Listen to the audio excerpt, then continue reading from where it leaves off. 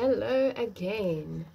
So I am going to carry on reading from The Hidden Life of Trees by Peter Wohlleben.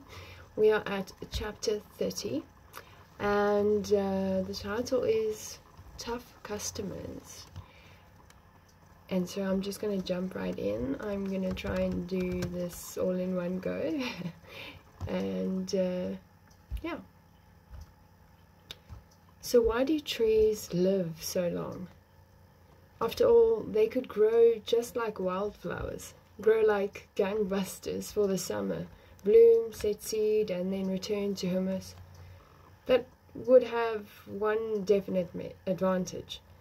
Every new generation brings with it the opportunity for genetic modifications. These mutations are most likely to occur during mating and fertilization, and in a world that is constantly changing, adaptation is necessary for survival. For example, mice produce a new generation every few weeks. Flies are a lot quicker. Every time hereditary traits are passed down, genes can be damaged, and with a stroke of luck, this damage will introduce a particularly beneficial new characteristic. In short, this is what we call evolution. It helps organisms adapt to changing environmental conditions and therefore guarantees the survival of each species. The shorter the interval before the next generation, the more quickly animals and plants can adapt. Trees seem completely uninterested in this scientifically established imperative.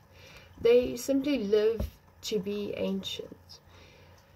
On average, many hundreds, but sometimes even thousands of years old. Of course, they propagate at least every 5 years, but this doesn't usually produce a completely new generation of trees. What use is it if a tree produces hundreds of thousands of offspring if they cannot find any vacant spots to fill? As long as their mothers are capturing all the light, nothing much happens at their feet, as I've already explained. Even if the young trees exhibit brilliant new traits, they must often wait centuries before they can bloom themselves and pass these genes along. Quite simply, everything moves along very slowly, and you might expect this to put trees in an almost impossible situation. If we look back to recent climate history, it is characterized by abrupt changes. A large construction site near Zurich shows just how abrupt. Workers here came across relatively fresh tree stumps, which at first they set aside without paying them any attention. A researcher found them, took samples, and investigated their age. The result?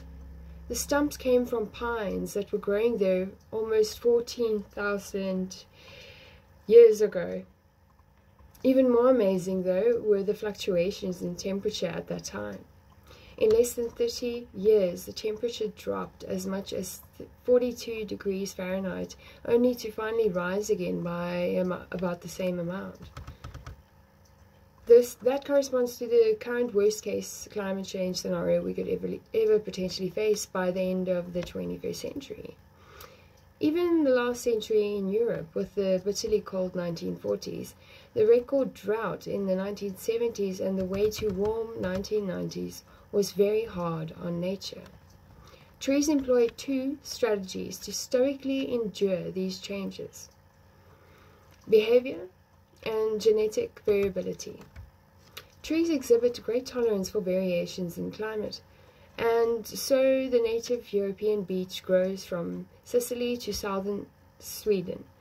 Apart from the capital S at the beginning of the place names, these regions have little in common. Birches, pines, and oaks are also very flexible, but this is not enough to satisfy everything they need to do. When temperatures and rainfall fluctuate, many animals and fungi move from south to north and vice versa. That means the trees must also be able to adapt to unfamiliar pests.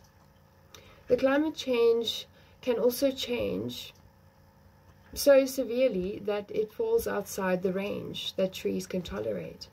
And because they have no legs to carry them away and nowhere to turn for help, They have to adapt so that they can deal with the situation themselves.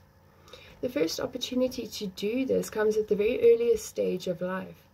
Shortly after fertilization, when the seeds are ripening in the flower, they react to environmental conditions. If it is particularly warm and dry, appropriate genes are activated. Scientists have proven that under these conditions, spruce seedlings are better able to tolerate warm weather, though they lose the same measure in frost resistance.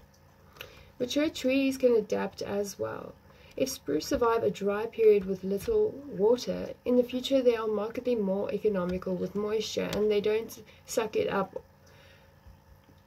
all up out of the ground right at the beginning of summer. The leaves and needles are the organs where most water is lost through transpiration. If the tree notices that water is in short supply and thirst is becoming a long-term problem, it puts on a thicker coat. The tree toughens up the protective waxy layer on the upper surfaces of its leaves. The walls of the cells within the leaves keep them watertight, and the tree increases the thickness of the cell walls by adding extra layers. As the tree battens down the hatches, however, it also has a harder time breathing. Once a tree has exhausted its behavioral repertoire, genetics come into play. As I've just mentioned, it takes an extremely long time to produce a new generation of trees. This means speedy adaptation is not an option, but other responses are available.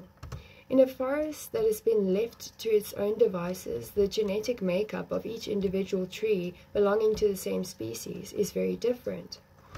This is in contrast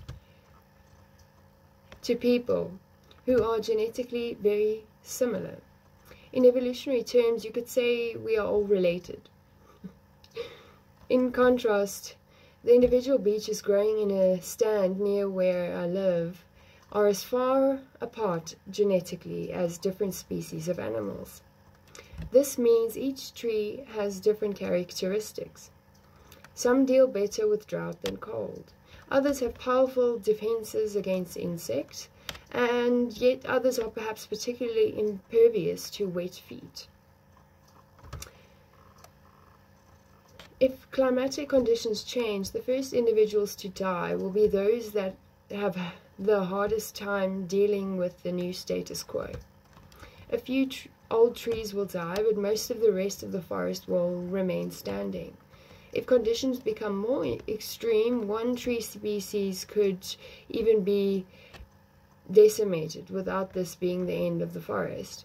Usually, a sufficiently large number of trees remain to produce enough fruit and shade for the next generation. I made a calculation for the old beech stands in the forest I manage using available scientific data.